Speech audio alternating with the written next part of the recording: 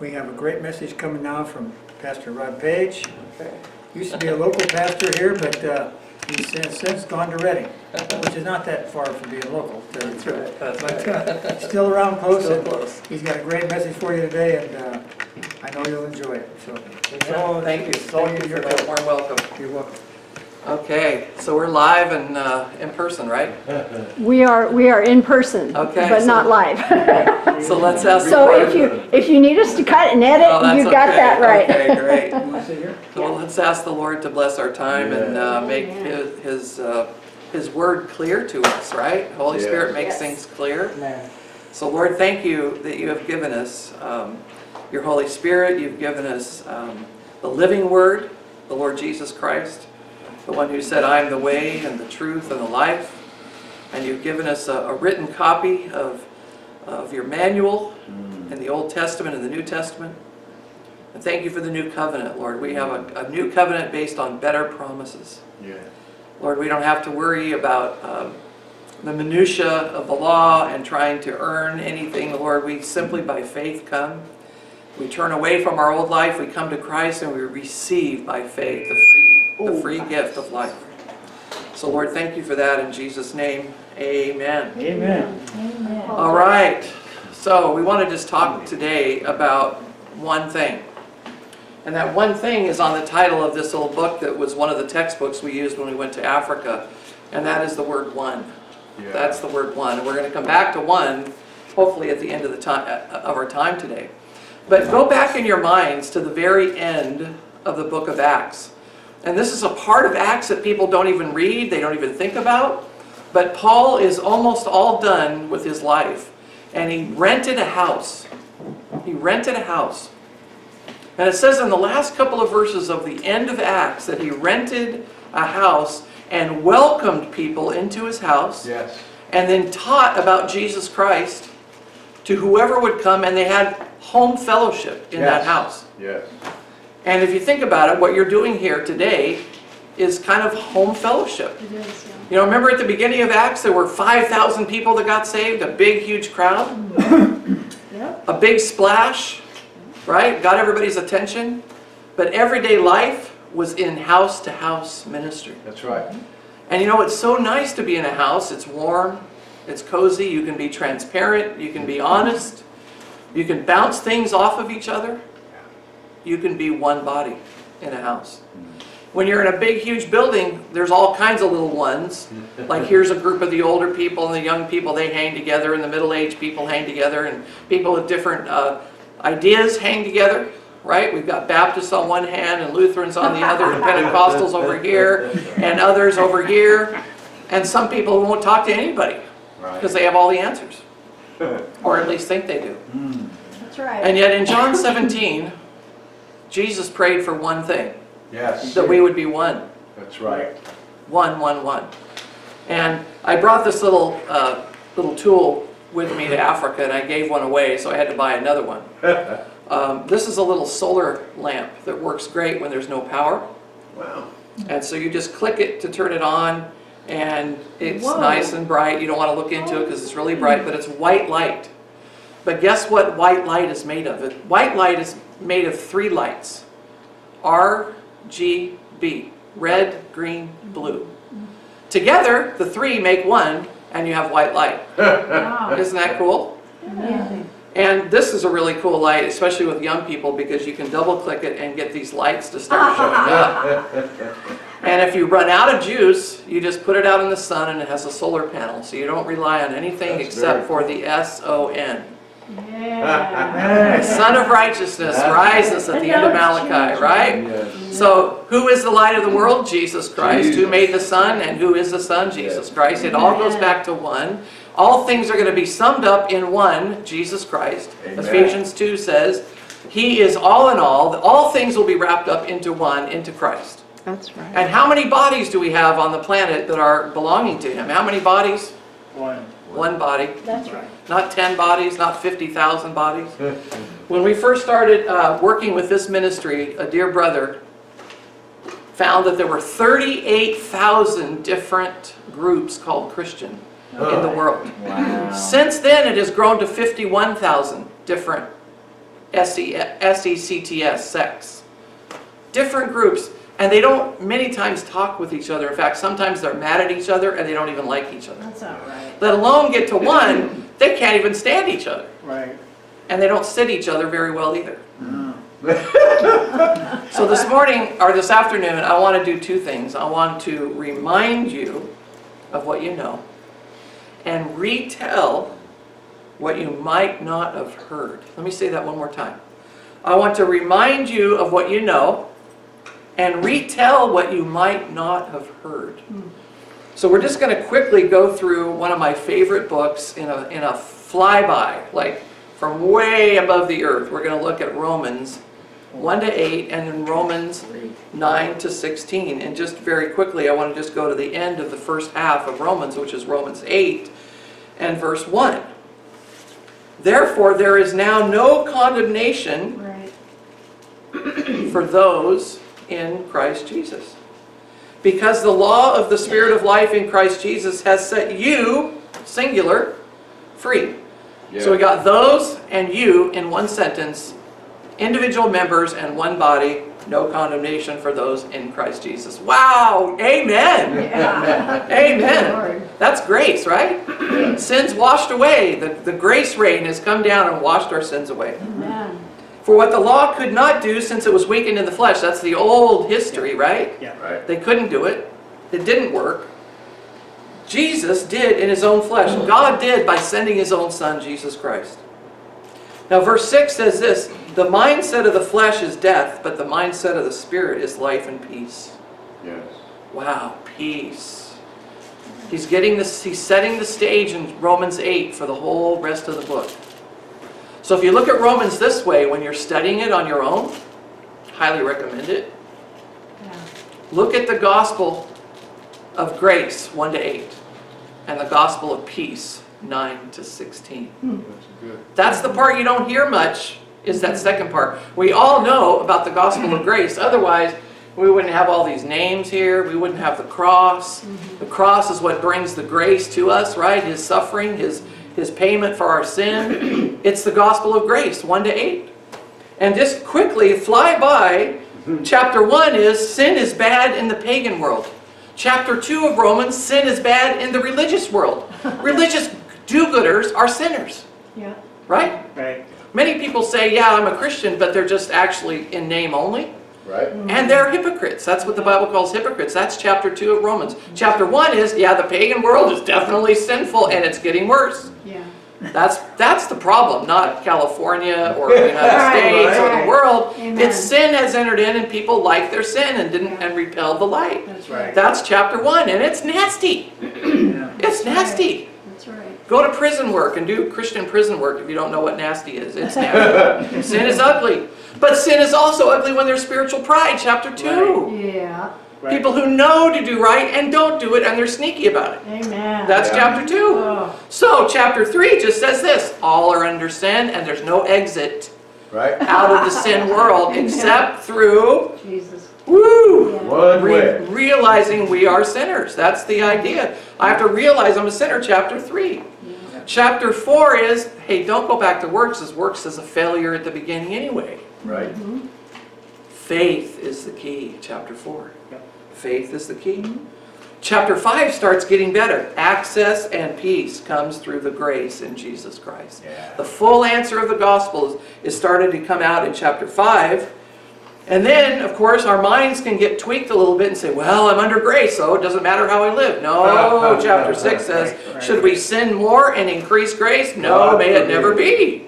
No, grace means I want to serve Him even more. I want to thank Him Amen. with my life. My proclamation is my body, my attitude, my heart attitude, my perspective on life is I want to pass on this grace. I don't want to hinder people by sitting Right. or get a bad conscience. No. Chapter 7. In Christ's death, which we've been baptized into, now we are free to serve in the newness of the Spirit. Amen. Wow! Now I can have a purpose in my life, chapter 7. Even though I'm struggling with that whole sin thing because I'm still stuck in this body for a little while. Right. But I can start to serve in the newness of the Spirit. So many people, even some of my best friends, say, oh, well, the Spirit isn't for this day. But when they get into their real life, they can't do anything unless they have the Holy Spirit. Right. So they may say one thing, but they end up doing another. If they want to serve Him, they actually have to walk in the Spirit. Amen. And then there's freedom, there's joy, there's provision, there's good things, there's understanding, revelation. The Holy Spirit is so key. Yes. Amen. Have you seen that little joke that says, the guy asks about whether or not we need Holy Spirit in our day-to-day life, and someone says to him, brother, you need Holy Spirit to go into Walmart. Amen. I've seen that. I've seen it on Facebook. Amen. Especially in Walmart. Especially. Yes, because yoga pants don't lie.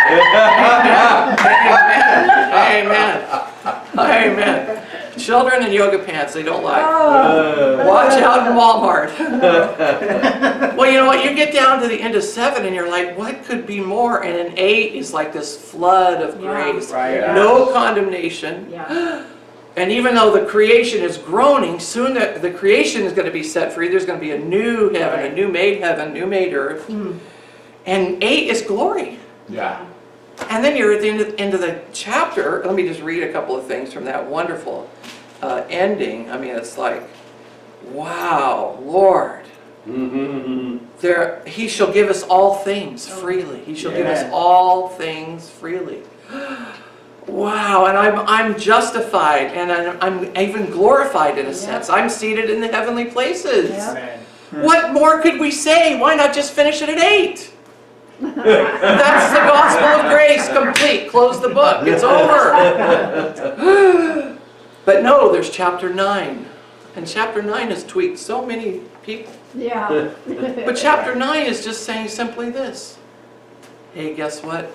Jewish Christians, it's not just for you. Yeah. It's for the whole world. In fact, most of the Jewish people didn't even believe. That's right. Thank goodness there was a Peter. Yeah. And a James, and a John, and the tax collectors, and the woman at the well. Remember the woman at the well? That messed people up. How in the world can Samaritans be included? Right? Yeah. So Paul goes right at this idea of one body in chapter 9 by saying, I will call, here's a quote, not my people, my people. That's verse 25. Quoted from the Old Testament promise that God was going to bring in all the nations, not just the Jewish nation. Yep. And she who is unloved is going to be now called beloved. That's right. Beloved. Beloved. It's a she. Notice it's a she. The body of Christ is a bride, That's a right. she. That's right. And it will be in this place where they are told, you are not my people. There they will be called sons of the living God. Yeah. Wow, so there's one body. Yeah. So now there's no male and female. There's one. Right. Amen. With all the rights and joys and privilege and place. Right. Wow, no slaves or free. We're one. No Jews, no Gentiles. Chapter 9 makes this big break towards peace. Why? Because there was such hostility and anger between the Jews and the Gentiles. They hated each other. They tried to kill each other. In fact, it's been going on forever. Yep. Right? Ishmael and Isaac. That's it. I mean, that all the way. But even it went back beyond that. It went back to Adam. Yep. Right? Oh, no, it's not me. It's that woman you gave me. And then the two boys started fighting. And pretty soon Cain's killing his brother. Right. Division. Not oneness. Right. Division. Wow. What? Without Christ. We don't hear this. Not consistent. What we hear is, hey, come to my church. I have all the answers over here. Guilty. Thought it. Thought it. Yeah. Didn't always dare to say it, but I thought it. If you come here, we'll have unity because we have all the answers in this building. Oh boy. Spiritual pride, chapter 2 of Romans. Amen. That's good. Jews and Gentiles are now one. They're all offered the gospel. Woo! Chapter 10 says, keep being saved. Chapter 10 says, the word is near you, even in your mouth. Lord Jesus Christ is Lord in your heart, in your mouth. Amen. Speak it out. Keep confessing Christ. That's how you get to oneness. 11, don't get cocky. Stay humble. Whoa, what do you mean get cocky?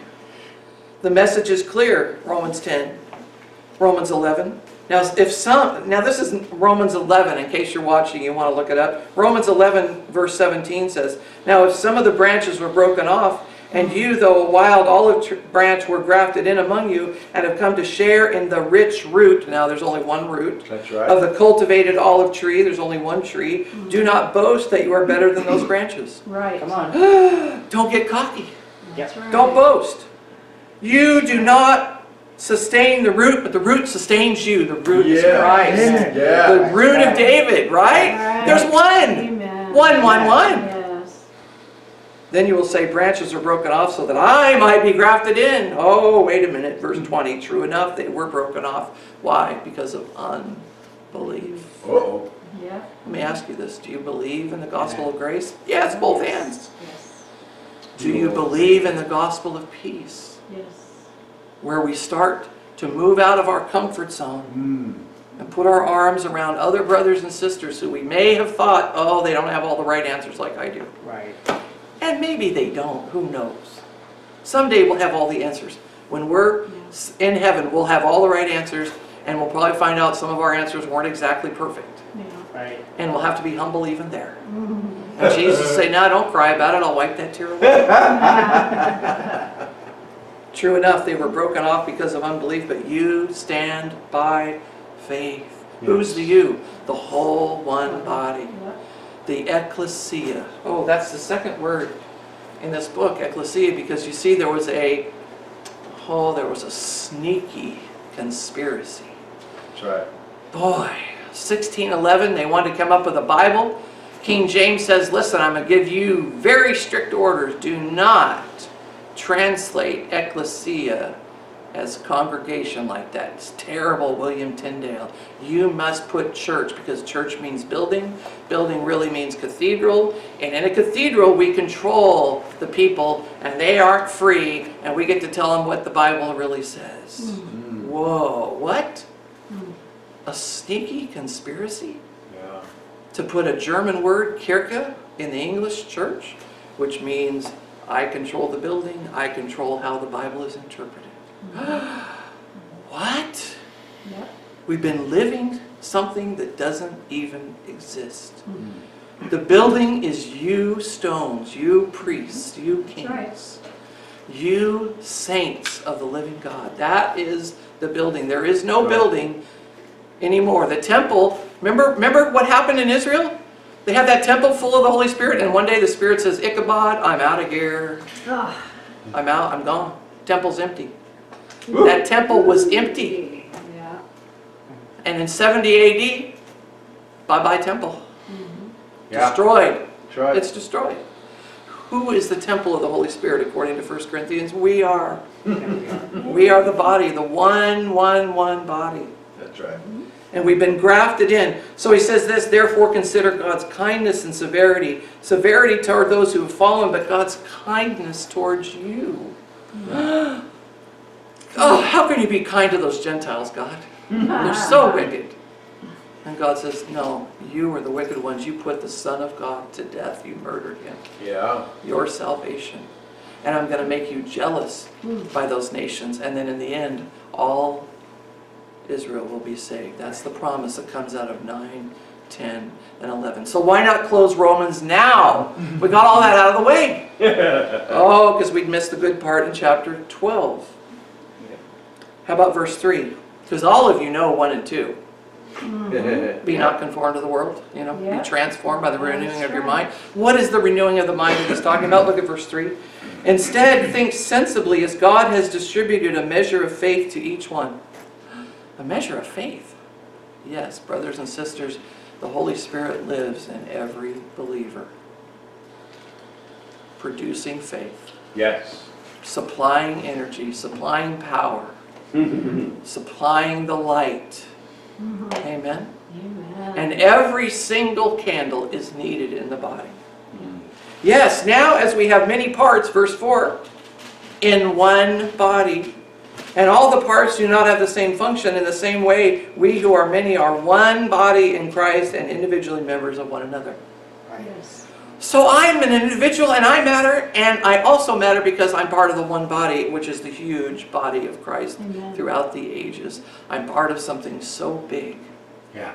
a worldwide enterprise, the kingdom, the household, the body, the family, all those things that we talked about for years Right. come into view when you have the proper definition of Ekklesia. Now let's just Yes. talk about Ekklesia, a Greek word that all the people knew in those days when Jesus said it. Because they knew that the Greeks invented what? Democracy. In democracy, every person had a vote. No one dominated. Everybody came together. Everybody got to put their 2 cents in. At the end of the day, if it was 51 to 50, the 51 won, and the whole group said, okay, we're doing that. We're doing what they said. And we all got to say our piece. And no one dominated. No one told me how to vote. I had total freedom. That's the Ekklesia, is when the democracy comes together and gathers together. The meeting is called Ekklesia, and everybody knew it. Jesus could have used all kinds of words like synagogue, temple. He said, I will build my Ekklesia, and the gates of hell will not prevail. That's right. That's right. That's right. When we come together and every member, I mean, how many Billy Grahams can we have in the world? One. That's right. How many Greg Lauries? One. Yeah. How many Apostle Pauls? One. Yeah. Right. How many Sharons or Scotts or Terry Sues? Or there's just one of us. That's right. Because he needs all of us. He needs all of us Right. individually and together. Praise the Lord. This is something that Jesus Christ gave us, and we have forgotten it. So we're retelling it to ourselves. We're preaching the gospel of peace to ourselves. Verse 15, rejoice with those who rejoice. Weep with those who weep. Yes. Oh Lord, I don't feel like rejoicing. Well, somebody's being blessed somewhere. Rejoice for them. Right. Tomorrow will be your day. Maybe tonight will be your night. Right. Oh, I'm weeping. Yeah, somebody needs to come alongside and weep with you, because there are things worth weeping over in this That's world. right. That's right. Amen. Oh Lord, help me to weep with those who weep. With the mother standing in the middle of the road in Nigeria with her husband who has polio and 2 arms, who can do no work. And she's holding her baby and showing everybody, look, I have a baby to feed. Would you help me? Would you give me a few pennies so I can buy milk? Oh, you're weeping. You're weeping. For those who've heard the gospel so many times in America, but it's a twisted gospel. It's not the gospel of grace. It's a gospel of Jesus plus works. Jesus plus this or the other thing. Weep. Paul said, I'm weeping over my Jewish... I would like to be cut off myself if I could trade places so that my Jewish friends can know Christ. Yeah. Right. It's so good to know Christ. Do not repay anyone for evil, verse 17. Give careful thought to do what is honorable in everyone's eyes, if possible, as far as on you, live at peace with everyone. Friends, don't avenge yourselves. Instead, leave room for God's wrath, and because it is written, vengeance belongs to me. I will repay, says the Lord. Yeah. But if your enemy is hungry, feed him. If he's thirsty, give him something to drink, for in so doing you'll be heaping fiery coals on his head. Yes. Have you ever noticed, believer, that sometimes when you're walking in sin, God actually blesses you and makes you so ashamed you repent of it? That's called the goodness of God leads to repentance. Amen. Amen. One Spirit, brother.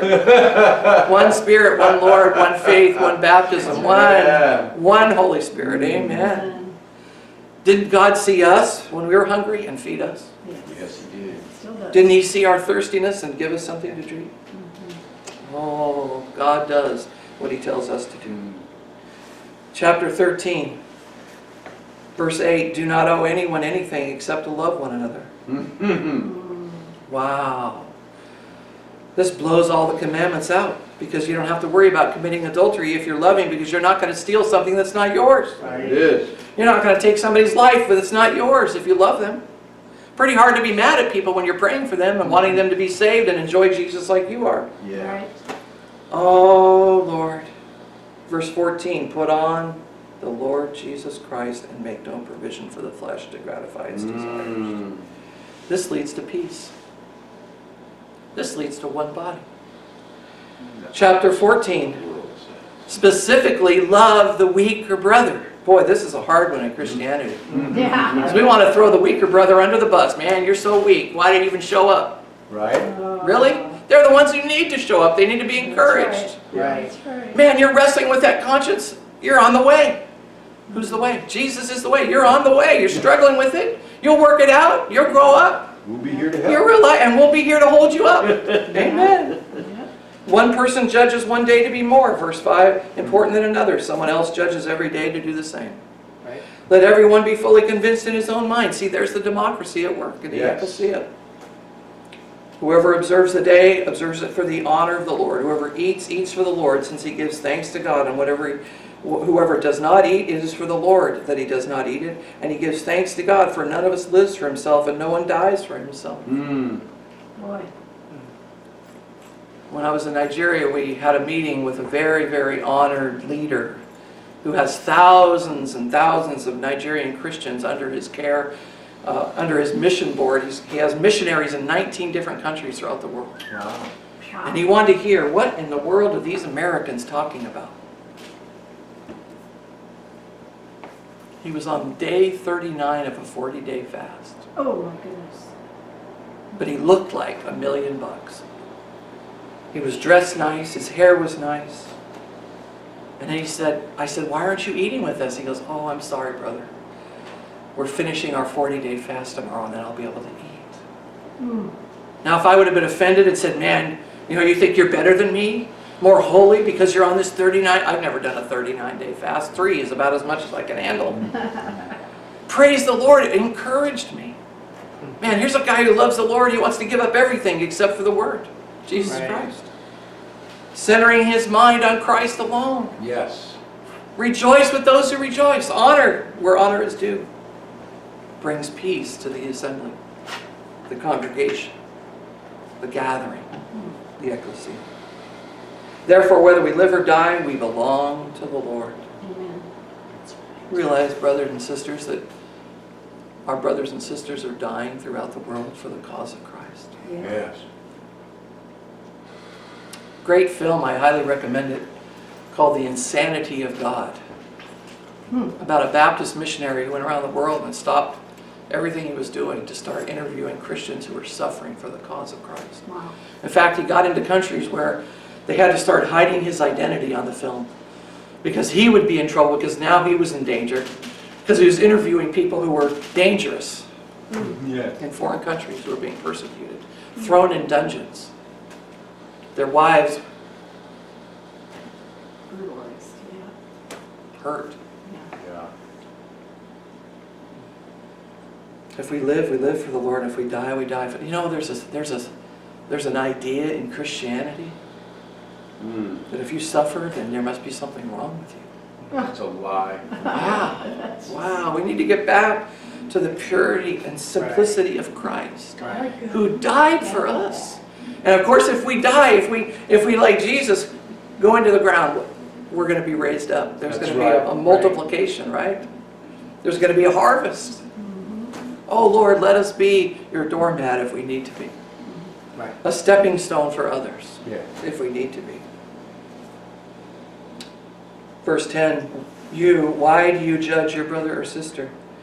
Or you, why do you despise your brother or sister? For we will all stand before the judgment seat of God. Amen. Wow. Wow. That leads to 15. Verse 7, therefore welcome one another, just as Christ also welcomed you to the glory of God. Oh Lord. Oh Lord. What if they're Gentiles and I'm Jewish? Which I'm not. I'm going to welcome them. What if their skin is the wrong color? I'm welcoming them. That's right. What if they're not part of my denomination or my affiliation or my Right. group? I'm welcoming them. Wow. Wow. Romans 16 looks like the credits at the end of a movie. All kinds of names, Yeah. all kinds of people. Yep. Yeah. And Paul's not saying, say hello to so-and-so. What he's saying is, you go greet all these Christians. Yes. Because every one of them is important. Yeah. You get down to the end of 16, and there's quite a warning. Oh, yeah. If there are those who bring division, have nothing to do with them. Right. Because peace is where it's at. That's right. One body is where it's at. You can do all kinds of things, but if you bring division to the body, you're hurting the body, you're destroying the body. God is going to bring you into a bad place. He's going to deal with you. Sooner or later. One little phrase in 16, Paul says is, greet Gaius. Gaius was the host of the home fellowship where Paul was in Rome. That brings us full circle back to the end of the book of Acts. All of us can either be a host like Gaius, or we can leave our home and go to other Christians and have fellowship with them. Right. It could be in the Starbucks coffee shop. That's right. It could be in our own house. It could be on a sidewalk. It could be anywhere. Right. I got off the plane in Nigeria, and we had to go through all these different stations at the airport and be interrogated.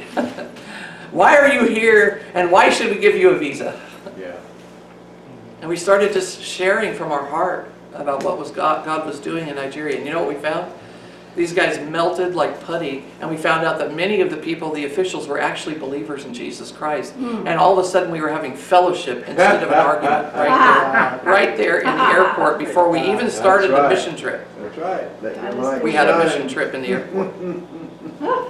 With the guys hauling the luggage, we had fellowship. With the guy tending the pool at a motel. One of the motels, I think I got sick in that pool, but I went swimming anyway, even though it didn't look very nice. They had a pool attendant. I had fellowship with him. The gate attendant, we had fellowship with him. A businessman, I had fellowship with him. Wherever we went, we had fellowship with the saints. Here's some things to think about this whole idea of Ekklesia and oneness. You need some kind of house, some kind of place to gather. Maybe it's a tent. That's okay. Oh, I don't have a fancy house. That's even better, because you know what? When you have a small house, it's cozy. Yeah. Number two, a meal breaks down so many barriers. Did you notice Jesus ate with sinners? Yes. Right. And he got castigated for it, right? That's He right. got in trouble for it. Food takes walls down. Believers from different factions are represented. It's better to have more diversity, because you're challenged and you look at verses and you think, man, I never looked at that verse. Oh, it was kind of scary in my world, but I need to think of all of Scripture. Right. And some of your neighbors have a different idea on things, and iron sharpens iron. Approved or genuine ones are needed. You know what an approved one? 1 Corinthians 11 says, those who are approved are the ones who see the whole picture of the whole Ekklesia. Picture it like a rim on a bicycle. The hub is Jesus Christ. The spokes are individuals and ministries, but without the rim that holds us together, the new wineskin, we're all over the map. We're crashing into the ditch. The Ekklesia is the rim. It holds us together. There's one body, one Ekklesia. The Lord's Supper with bread and cup help us to remember it's Jesus Christ and Him crucified. Yes. The Ekklesia is where everyone is equally appreciated and accepted and honored. Love for one another, 1 Corinthians 13.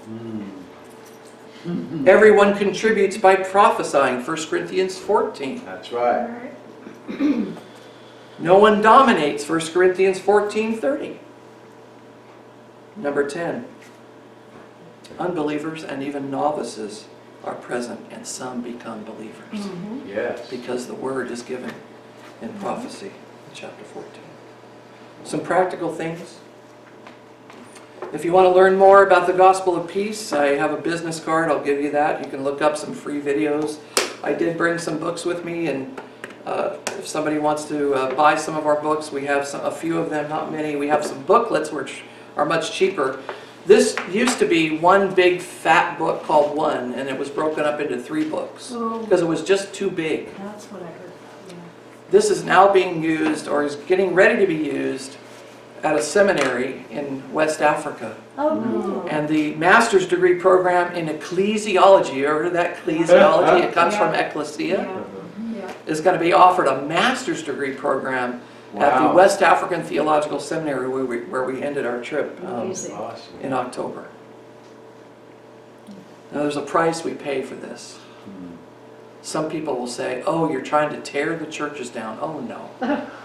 Churches and ministries are needed. In fact, if there's bigger ecclesia, we need more pastors, more teachers. Come on. Right. Because there'll be more people coming to Christ that will need to instruct the babes in the basics of God's Word. Yes. Amen.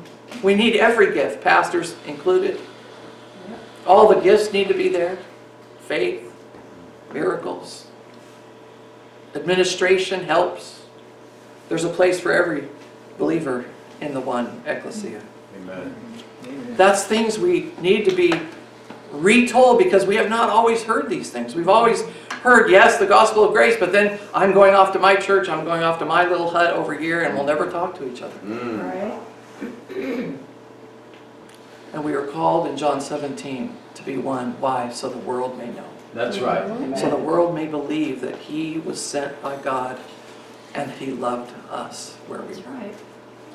Lord, thank you for your word, the living word, the truth. Jesus Christ is the way and the truth and the life. If we have Him, if we truly have Him and abide in His love,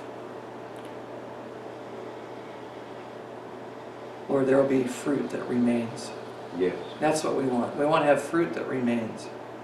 Fruit that lasts into eternity, past this short little thing we call time. So Lord, keep us humble. Keep us loving. Keep us in the one ecclesia. The gathering of God's people. Lord, help us to begin to gather spontaneously. Not just on a certain day, but throughout the week. Yes. And if we can't gather physically, Lord, help us to reach out by the phone and text each other and encourage each other. Lord, we need to spread encouragement into the body of Christ now because many are discouraged. Amen. Many are separated, isolated. And we need to be brought together. So Lord, thank you for this time, for the privilege of sharing your gospel, the complete gospel of grace and peace. Lord, help us not to leave any part out. Yes. To preach the whole counsel of God and to see people brought into the fellowship, for grace needs to be extended to more and more people. Lord, we want to see Satan's head crushed, and as we are one, he is crushed. Amen. In Jesus' name, amen. Amen. Amen. Thank you so Great much. word. Thank you. Pastor. Thank you, guys. Great word.